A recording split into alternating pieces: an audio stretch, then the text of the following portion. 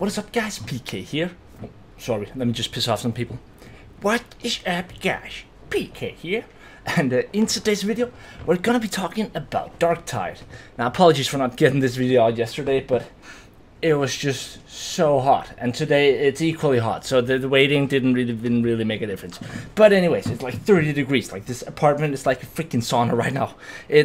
So if my forehead suddenly starts blinding the camera, then don't worry. That's just why. But anyways, Darktide. Now, as you guys may or may not know, Darktide has been postponed.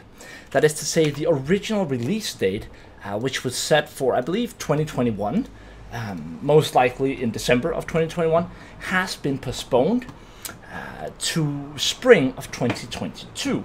Now, before we get into the nitty-gritty talking points, let's start out by just looking really quickly at the actual statement made by Fatshark.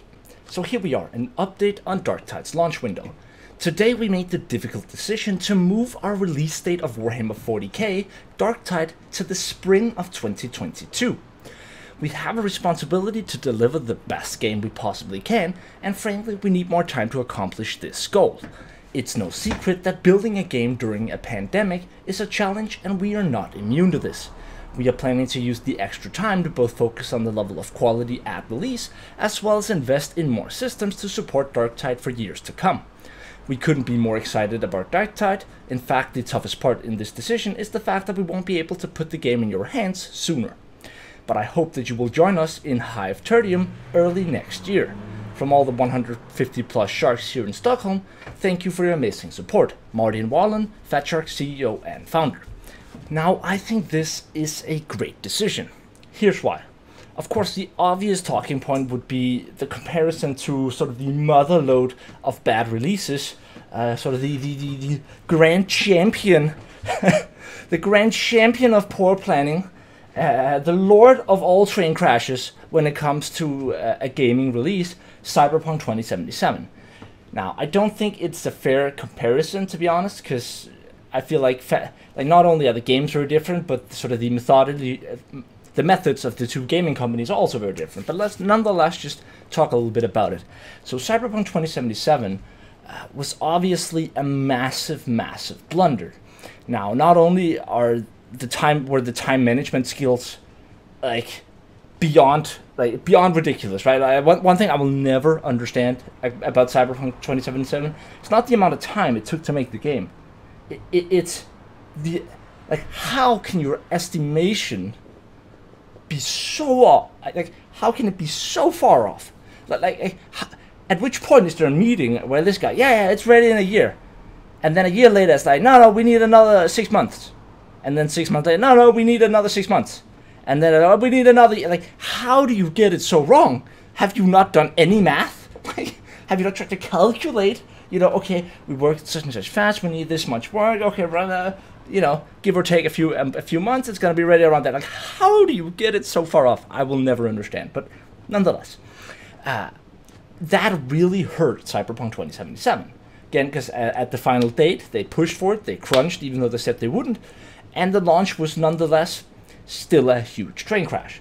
Thankfully, I didn't get the worst end of the stick since I have a fairly good gaming PC, and so I played on sort of the most stable version of the game, and had relatively few issues. But even that being said, the launch hurt Cyberpunk as a game in the long term, no question about it, right? If you have a launch like that, a flawed launch, that is always going to hurt the long-term success of the game, because you're not going to get that initial traction. Do you guys remember once upon a time when games were released finished? I know, right? Me neither. It's been so long, right? These days it's all about pre-orders. It's all about getting the game as fast as possible, giving them all your money before they've even people. They can sell a concept idea these days, right? It's it doesn't even have to be in coding. And I'm not correlating this to Fatshark because I don't think that's how they do things, and I want to give them credit for that.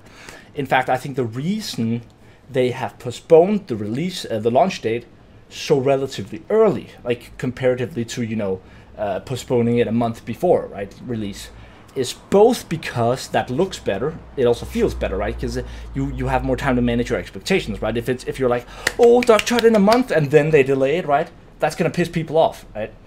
So I think it's a great idea that they do it now, and I don't think they're actually that far behind. Like I think when they initially, and again I'm just speculating here, let me make that clear. I think the initial date, which was just set for 2021, I think they you know thought, oh yeah, 2021, we're probably going to be finished, you know, halfway through 2021, so that's going to give us some extra leeway. And then Corona happened, that's likely set them back at least a couple of months, right?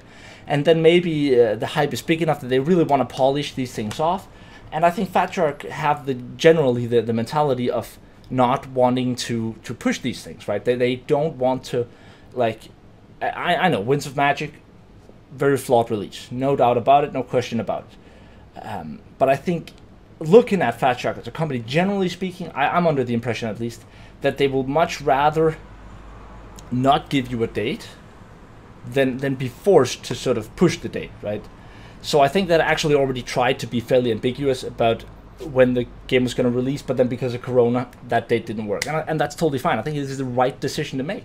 So I'd much rather wait an extra 6 months and have a finished game on release, a good game, a game we can all get behind, a game where we can really build the hype and sort of have a long-term success of Darktide.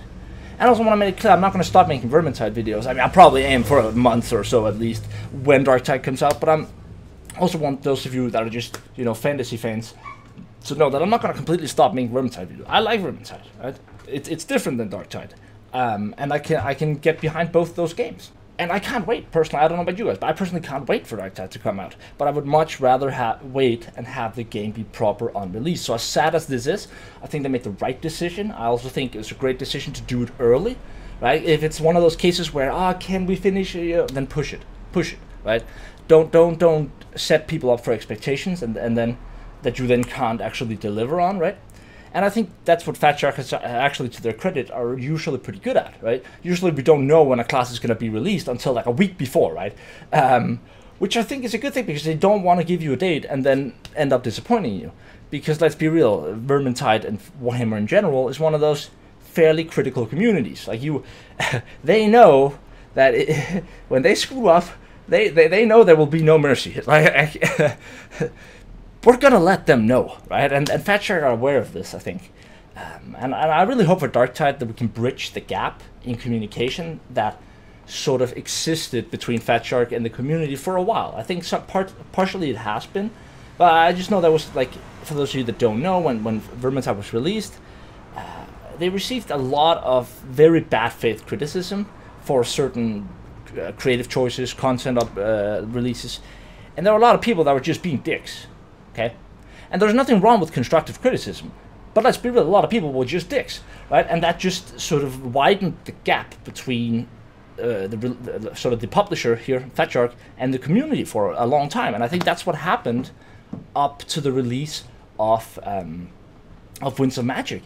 Like we're not gonna listen to you when you're all just being dicks, right? And of course, not everyone was being a dick, but as I know, as a creator, like, you're always going to look at the people that are, unfortunately, that are acting in bad faith. They sort of just fill up more of the space, right?